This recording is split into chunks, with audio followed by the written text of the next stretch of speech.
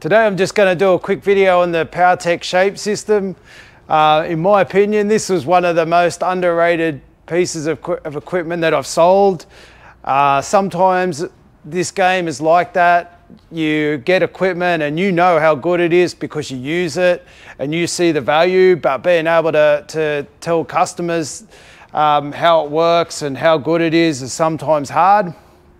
And it's an interesting story about this machine. That's the reason why I'm doing it. I don't sell them. This one I'm finally getting rid of. It's from 2008. That shows you how much I liked it. But sadly, I'm running out of room, so I'm getting rid of it. But you know, they stopped making this machine, I think, it would have been around then. The Powertec Shape System came in several different formats, and this was my favorite. What I liked about it, obviously, is it's so compact. It's got universal weight carriages. So being plate loaded, it was quite cheap. And you know, people would say, oh, you know, you can just sit your bench in. You don't need to have the bench attached. But this is a classic case of it's not till you actually had the bench attached that you find out how handy it is to have the bench attached, because you know, setting up for certain exercises, sometimes it can get you in the wrong position.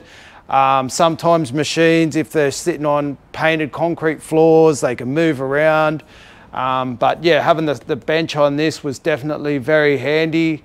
My favorite exercise on this machine was the seated chest press.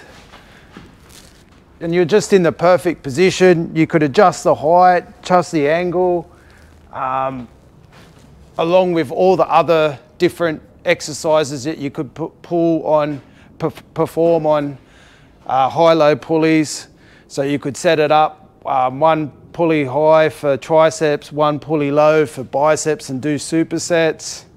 And I always used to say it was, you know, for someone with a decent sized garage, it was the perfect complement machine to the Powertec multi-system.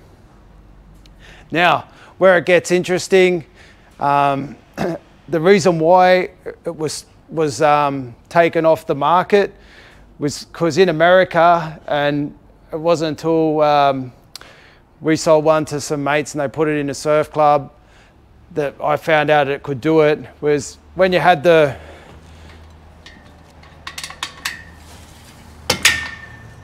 pulleys set right up at the top, if you came right out and then you pull and you hit the top,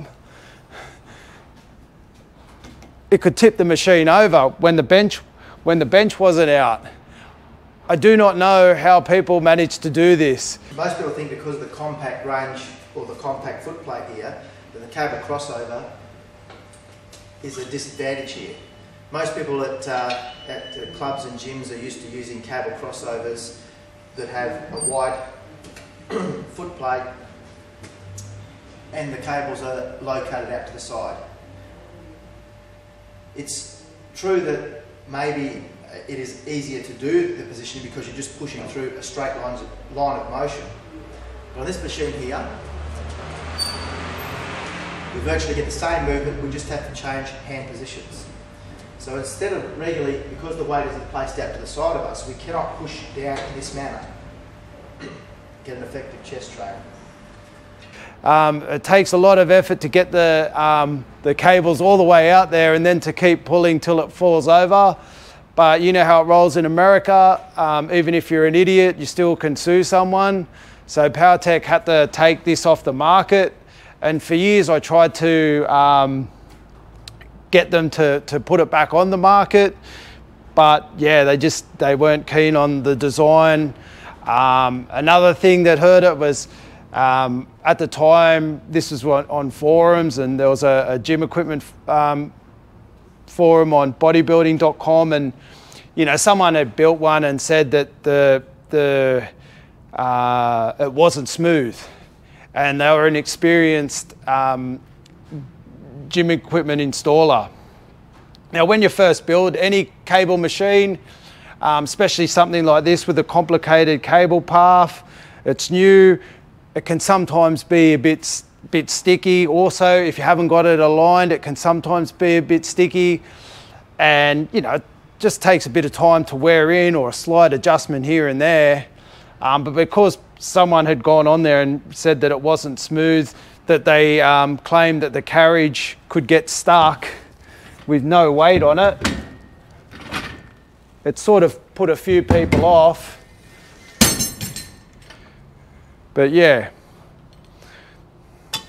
there was no issues there. But it just shows you a combination of stupidity with people doing stuff that they shouldn't be doing on equipment, internet experts on forums, and yeah, basically back then it was harder to convey messages like we are now. There was just pictures, yes, there was video, but you know, I don't even know if YouTube was around then or it was just kicking off. But yeah, it was hard to explain to people how good this machine was, and yeah, sadly it just died a slow death, and yeah, this will be the last one, and yeah. But you know, it just shows you too also the advances that have been made in the construction of the new machines. But still, this thing, I still use it now, and it still does its job, and 2008, you can't complain about that for longevity.